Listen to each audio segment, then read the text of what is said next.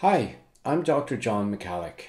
I'm an assistant professor of accountancy at University College Dublin. I published a book on introductory financial accounting using IFRS that you can download at the link below. This playlist of videos explains all the important concepts and techniques that are in the book and that you will need to prepare basic financial statements. I've included a link to the playlist of videos below as well. Please remember to like the video and subscribe to the channel if you found this content helpful. This video is about accruals and accounting for sales and purchases on credit. So the accruals, or some people call it the matching basis of accounting, what is that and how does it determine how we record transactions? Well, accrual accounting depicts the effects of transactions and other events and circumstances on a reporting entity's economic resources and claims in the periods in which those events occur. So when things happen, we record them in the period in which they happen, not, as the definition goes on to say, even if the resulting cash receipts and payments occur in a different period.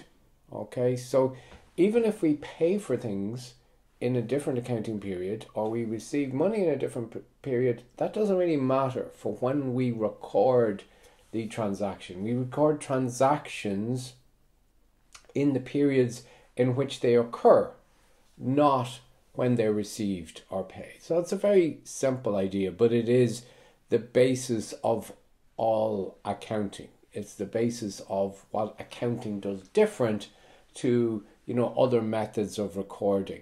You might think, okay, well, we can just keep a record of all the cash that comes in and the cash that goes out. And some small enterprises and things like clubs and societies might do their accounting on that basis, cash in minus cash out. But that's not how we do the more sophisticated recording for bigger enterprises. For that, we use the accruals or matching basis of accounting, and we record things when they occur, not when they're received or paid in cash. So the examples of the accruals principle, sales are shown in the income statement before any cash is received. So when we make a sale, when we deliver goods to a customer and they accept that we've made a sale to them and they accept they have an obligation to us to pay us for those goods at some point in the future, we can record the sale then when the goods are delivered, not when the customer actually pays for the goods. Costs are shown before cash is paid out. So if we receive something like an electricity bill, we immediately record that as an expense. Even though we might not have paid it yet, we might not be going to pay it for a month or 2 months, but we must record it because the using up of the electricity has occurred at that point. And the costs of non-current assets are shown in the periods that benefit from ownership of the assets. So what am I talking about here? Well, I'm talking about things like property, plant and equipment. And we let's say we buy a car for 20,000 euro. Well, that's cash out now of 20,000 euro, but we don't record the expense right away. We wait until we use up the benefits of the car, and that process is called depreciation.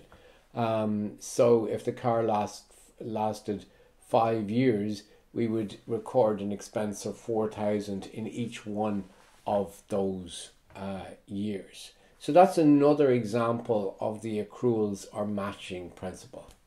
And what's the whole idea behind this? Well, the idea is that when we look at revenues minus expenses equals profit, that profit should capture everything that actually happened during the accounting period, and not leave out things just because they haven't either been received in cash or paid in cash.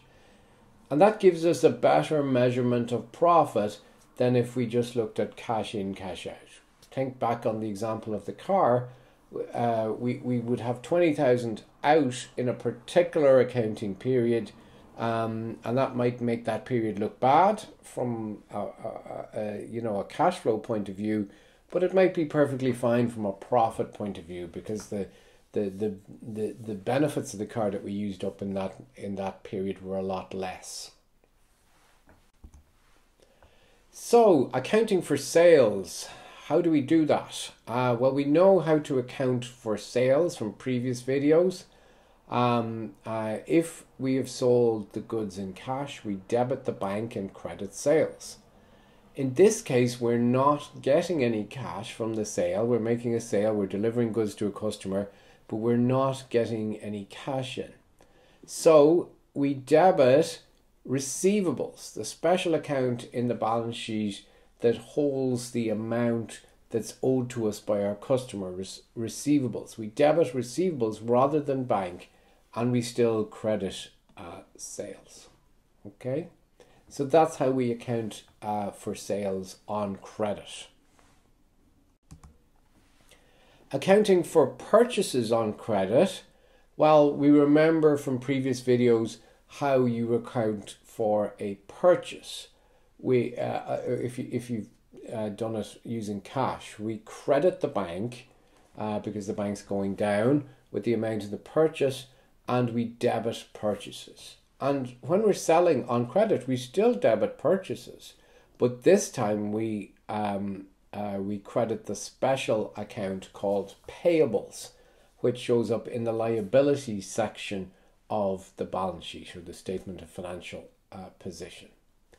So as you can see, there isn't much change here. Instead of debiting or crediting bank, we now are debiting or crediting receivables or payables. So let's take a little example of this. I just want to show you how this works in terms of the accounting equation and how it works in the income statement and in the statement of financial position. So supposing we have this company, let's call them Scon Limited. They buy goods for 300 on credit and immediately sell them for 500 to a customer who would pay for them in 3 months' time. So both of these transactions are on credit. Neither of these transactions have an impact on the bank account. So we start off here in this column here with the accounts of this company before this transaction takes place. So this is before, okay? We'll put a B up here for before, all down here. So they have some property, plant, and equipment, they have inventory, they have bank here. We'll keep an eye on that as we're going through. They have equity share capital, retained earnings there. And they have revenue already clocked up for this year, 20,000, purchases 15,000, and they have some expenses down here giving us a profit of 2,500. Now let's go through what happens when they make the purchase on credit and when they make the sale on credit. So this column here is the purchase column. We're going to do the purchase in this column. And what's going to happen is we are going to debit purchases. So this down here, we're going to debit purchases with 300, which is the amount of the purchase. But rather than crediting bank, we are going to credit the payables account up here in the statement of financial position. Just note here, this bit here is the income statement. This bit up here is the statement of financial position. Probably should have said that at the start. Okay, and just to check here, the statement of financial position balances. So that's all good as well. So that's the purchase. We've now got a €300 liability that we didn't have before and a €300 cost that we didn't have before. The next thing we have to do is record the sale, and that's done in this column here. The sale increases our revenue, so it's 500 credit to revenue. So I'll just draw a square box around that.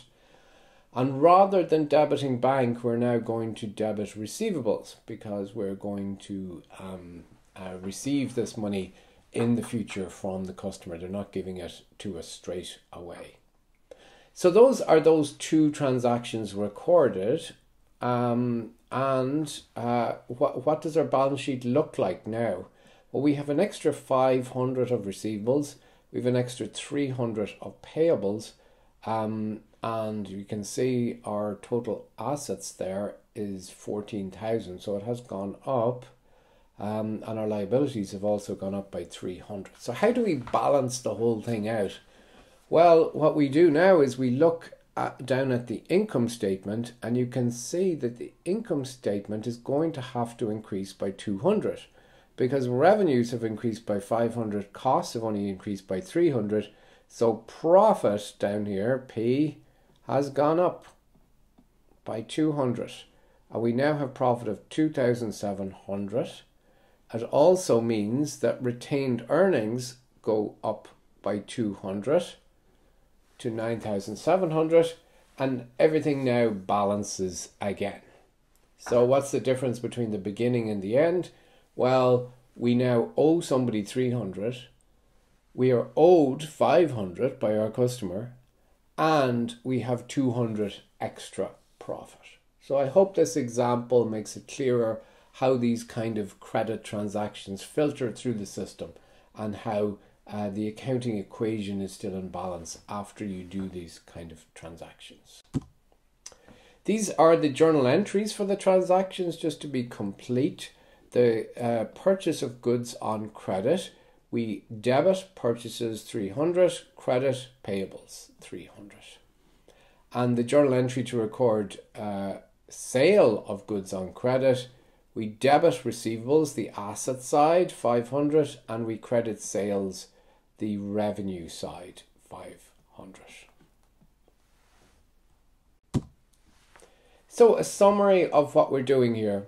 Transactions are recorded when they occur rather than when they're received or paid in cash. Sales are recorded as an increase in revenue and an increase in an asset. Sales on credit, I should say. In an asset, either the bank or receivables. If we get the cash straight away, we increase the bank. If it's a transaction on credit, we increase receivables.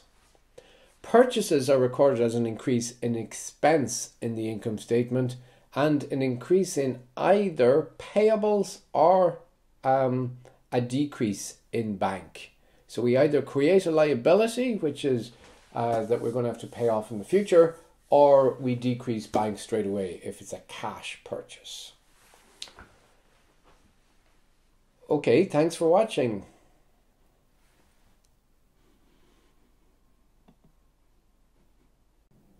Remember to like and subscribe if you found this content helpful. Bye.